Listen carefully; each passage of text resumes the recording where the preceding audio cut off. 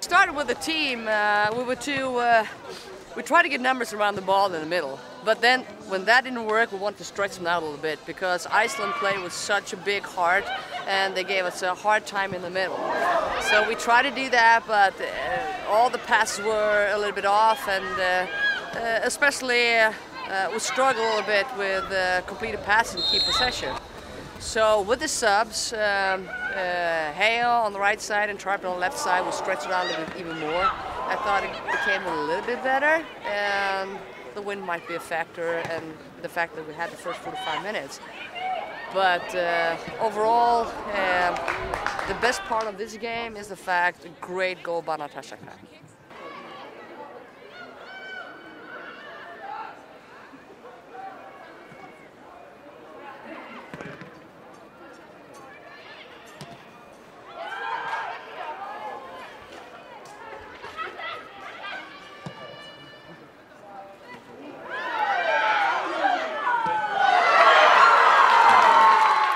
She played a great ball behind the back four line. I brought it down with my chest, flicked it over the defender, and volleyed it with my left foot in the corner.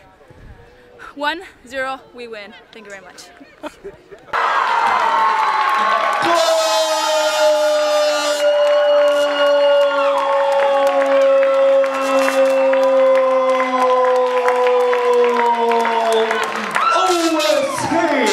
Number 6, Natasha Kai.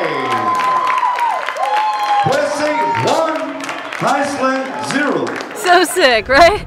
We just brought it down, a little touch over the girl, sick volley. That was great. I mean, for her to come off the bench like that and get a goal, it's amazing. Good mentality with the USA team, you know, it's just, we fight to the end, you know, persevere.